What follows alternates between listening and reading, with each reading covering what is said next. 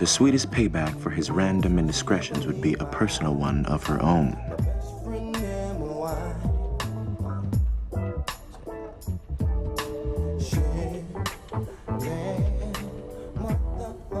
But how could Jackson be a part of that? What did he have to gain from that other than the guilt of betraying the brotherhood that he shared with Brian? But he was responsible for bringing them together and thus accountable for her misery. Nevertheless, Jackson resisted temptation and ignored the desire screaming within. L! I'm about to be out. Oh, L, I'm about to blow her back out! She don't even know.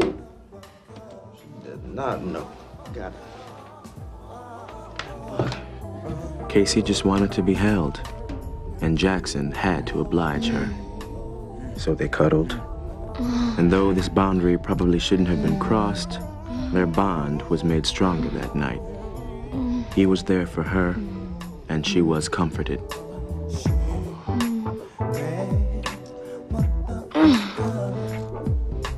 As she slept in his arms, beautiful and angelic, Jackson sealed the innocent evening with a kiss to her frontal lobe.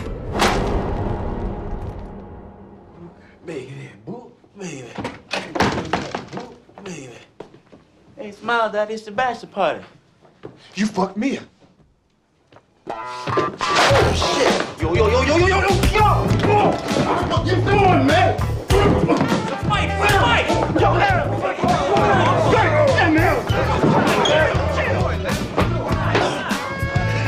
Come on, man. Shit! This is a book. Chill, man.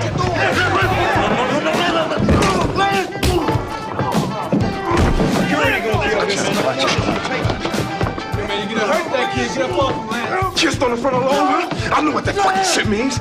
You're supposed to be my boy, mother. Come on!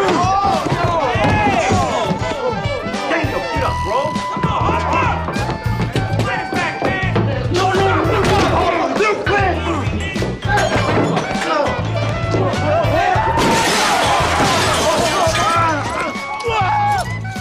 Go back to fuck up. Oh my God. What's the matter? Oh my God.